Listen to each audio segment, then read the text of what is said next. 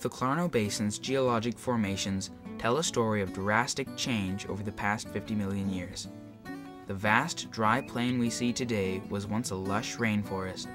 Volcanic activity, along with water and weather, have shaped and sculpted the land into the towering fortresses we see today.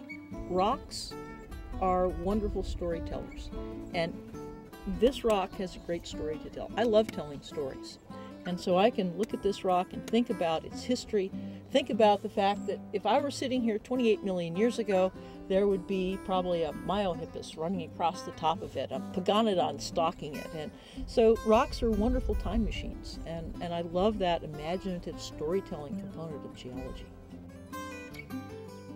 These seemingly immovable walls and pillars are actually fluid and changing. The Earth is always adding more layers, but also slowly eroding away. Over millions of years, volcanic activity has created layers of rock, the Klarno Formation, the John Day Formation, and the Columbia River Basalt.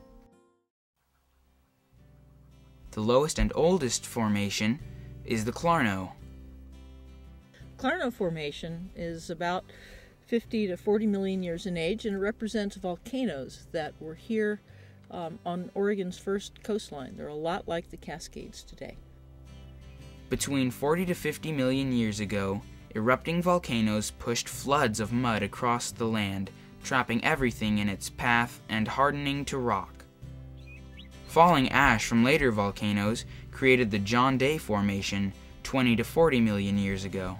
John Day Formation is really neat because it records climate change from the tropical climate of the Klarno Formation when bananas grew here, all the way to a much grassier ecosystem like we have today. Volcanic ash, as hot as 350 degrees Celsius, spread across the landscape, fusing into the layer called an ignimbrite. The top layer is the Columbia River Basalt, that formed from a giant lava flow that spread across nearly all of Oregon. Columbia River basalts are Oregon's biggest flood basalt province, and they're about 15 to 16 million years old.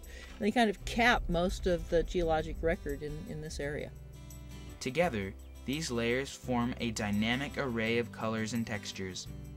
These massive layers of rock are constantly being eroded by rain, snow, and strong winds into pinnacles, overhangs, and plateaus. So the columns in the Klarno Palisades are there because they're actually sort of hoodoos. And there is a cap rock, a hard rock on the top of most of those that protects the soft underneath from erosion. Beneath every hard rock on the top, there's a protected area, and that develops into a column, just like this rock would be protecting my hand. In this desert, rain comes in bursts, carving gullies in the rock.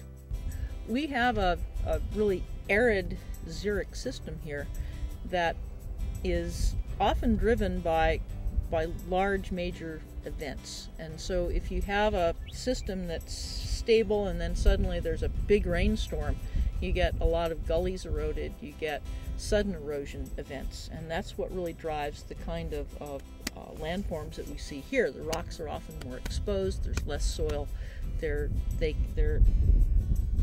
eroded episodically. As the rock faces erode, air pockets as well as rocks and logs trapped in the ancient mud flows open up nooks and hollows. As you can see in this rock, this is a John Day Formation ash flow. Tough, and it's got little nooks and crannies that can be homes for animals that are here because when this erupted, it was a big gas-rich rock that had a lot of cavities in it. So these cavities now are homes to animals today. These spaces provide shelter, shade, and safety. Here, a porcupine has found this hole in the rock face to make its den.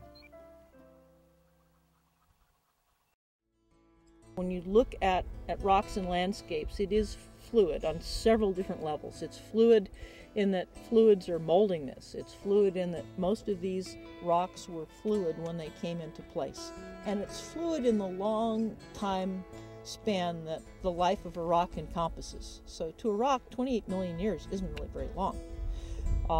And pieces of this rock are even now being eroded, flowing basically through the atmosphere, through the water system, they're flowing out into the ocean where they'll become more new rocks in the future, starting a whole cycle again. So when you look at landscapes, you have to think of several things. One of them is that landscapes are four-dimensional. They have the three dimensions we're used to, and then the dimension of time. These rocks are ancient storytellers, just waiting to reveal more secrets with the passing of time.